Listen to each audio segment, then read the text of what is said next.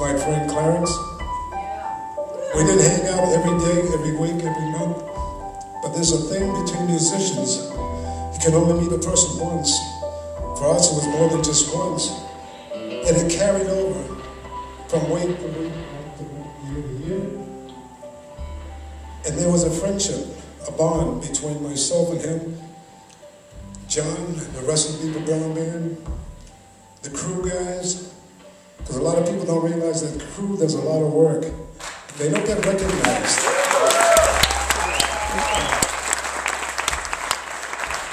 When Clarence was up a couple of summers ago, was our last show together, he made a point to talk to a lot of the guys in the crew, the guys that were doing the sound. It made him sound even better than what he was. He was an incredible, incredible human being.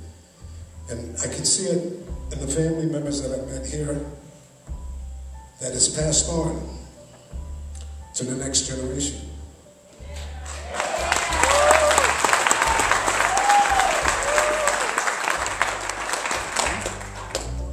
When I heard my buddy had passed away, I was out on tour in Las Vegas, and I took a moment then that I'd like to take right now and channel my friend through my own tear.